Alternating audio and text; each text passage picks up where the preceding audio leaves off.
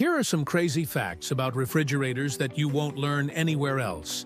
Did you know that the first refrigerator was invented in 1834? And it was actually invented by an African-American inventor named James Harrison. Harrison's invention was a simple machine that used a hand crank to compress a gas, which then cooled down and created ice.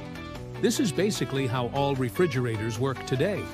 But for a long time, only the wealthy elite could afford one.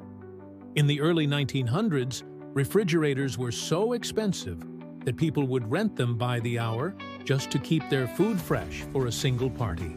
And if you were poor, you could get a community fridge where you paid a small fee to keep your food in a communal icebox. But it wasn't until the 1950s when refrigerators became a common household appliance. And the first person to own a refrigerator was actually Andrew Jackson, the 7th President of the United States. He purchased one in 1845 for the presidential mansion, which at the time was called the White House.